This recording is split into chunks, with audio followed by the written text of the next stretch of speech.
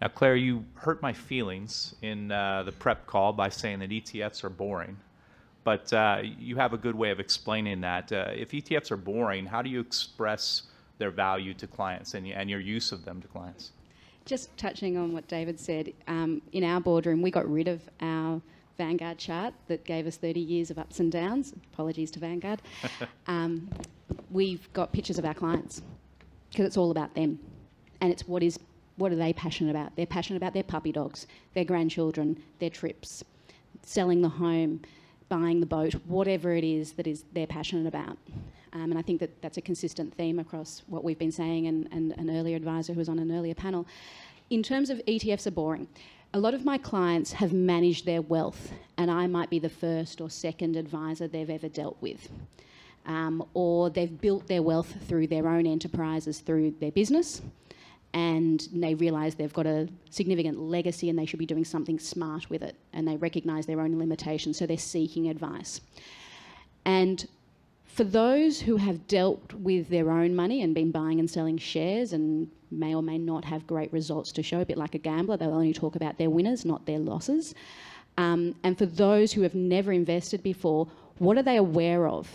It's the buying and selling, it's the Alan Kohler on TV at night, it's the headlines that come throughout the day. And it's the stories. The journalists give us those stories every morning.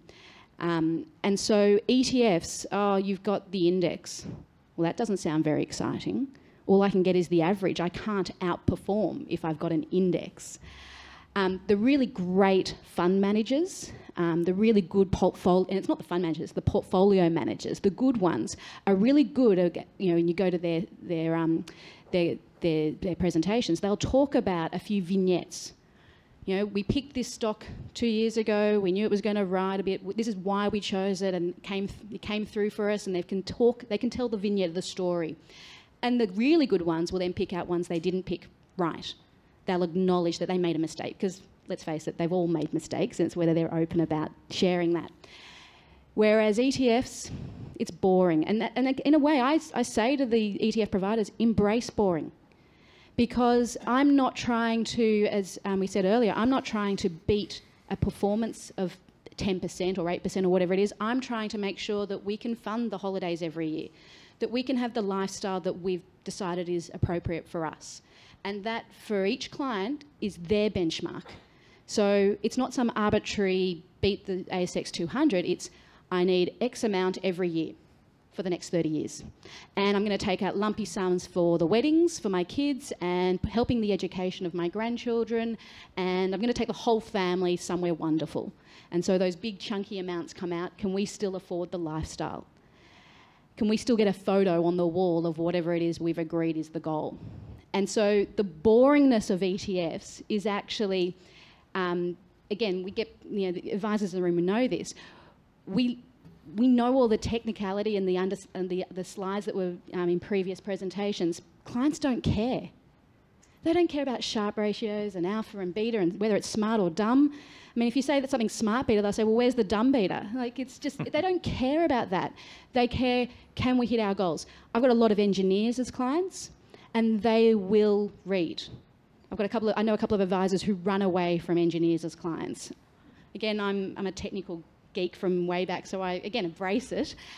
But it's that we're not going to the casino for the excitement. If a client wants the excitement, the thrill of the ups and downs, take a portion, buy and sell, see how you go. I've got a couple of clients who a few years ago rang me up and said, I need some money for a startup. And I said, oh, what's it in? I said, oh, no, it's in the bubble, I can't tell you. Okay, fair enough. And we structured the nature of how they were going to invest and where the money was coming from. And they wouldn't tell me what it was in, and I know their background, and I said, oh, is it in a robo-advice provider? There was silence. It's like, yes, but you'll still be my advisor. And again, this is where the advisors bring value. Robo-advisors are going to be using ETFs. It makes sense. Smart advisors are using ETFs because then you can show where you outperform, whether you either pick an active asset manager to complement, or you have a strategy that underlies it, or the buying and selling, the timing and the themes. When I look at a traditional client that comes in with 30 or 40 stocks, it's all the traditional names. They'll all be the names we know. I can give a client a portfolio of 12 and I can the clients know exactly why every single investment, why every ETF is in there and what it's doing and what's the strategy of getting out when the certain market conditions occur, why, what is our time frame for this. So it's not boring at all because clients understand it, because they know their portfolio and we're engaging on those really interesting economic themes that actually we're all doing, but maybe we're not having those conversations with clients.